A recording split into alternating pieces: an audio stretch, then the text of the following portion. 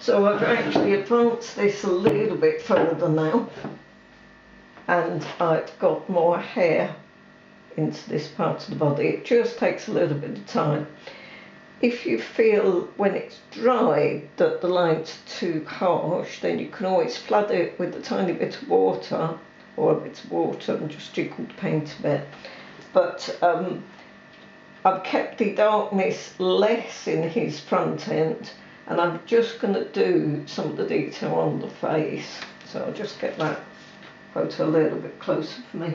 The top of the ear is dark, so into the top of the ear is dark. You get a little sort of curve in here. The hair on the top at the moment is still left. I'm not sort of committing to any great hairiness on that. That's better. And again, if you do it too dark, just soften your brush off with tissue and take it through. And we've got a little bit here. Again, with thanks to Selma Weaver, who supplied the photo for me very kindly. And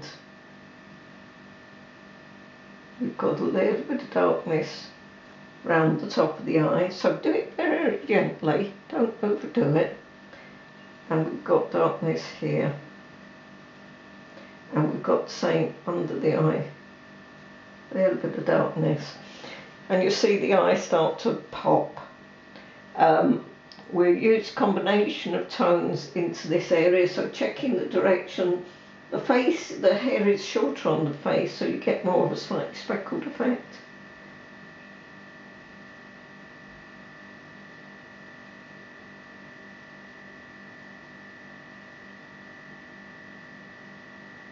And if you feel like you've done too much, just dab it off with tissue. Just jab it gently, and you'll keep the speckle without too much work. And I just need a little bit of my dark tone to do his nose. He's got a nice little sort of pointy nose. I actually think it's a female squirrel, so forgive me, I've called it he all the way through.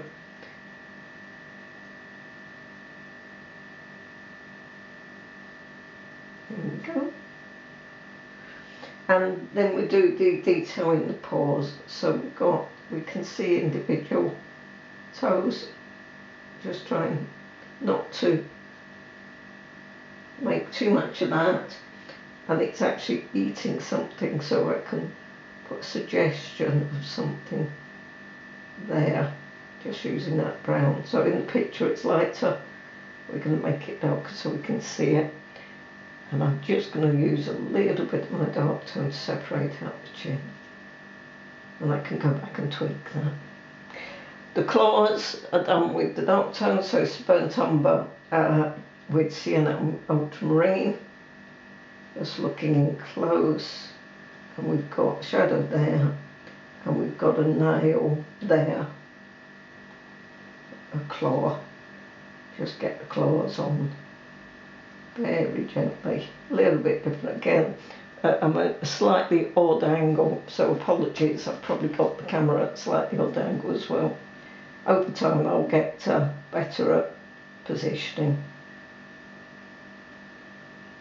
And again, so just take it easy, and you can just sort of tweak what's going on.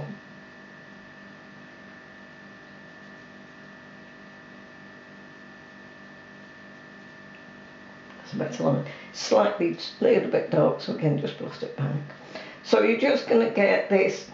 This is a little bit harsh. My lines are a little bit harsh, but you can see that you kept your light.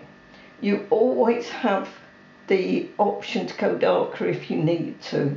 So I can always darken up, and in actual fact, there's probably a little bit more tone into here. More important to keep the light with watercolour. It's the one medium that you don't paint what you see. If you paint what you see, in most cases it will be too dark. So you paint what will work. And in this case, it's keeping light. Always, lightest tone does the work, because it's the light of the paper that provides the white. So your first tone needs to be as pale as possible.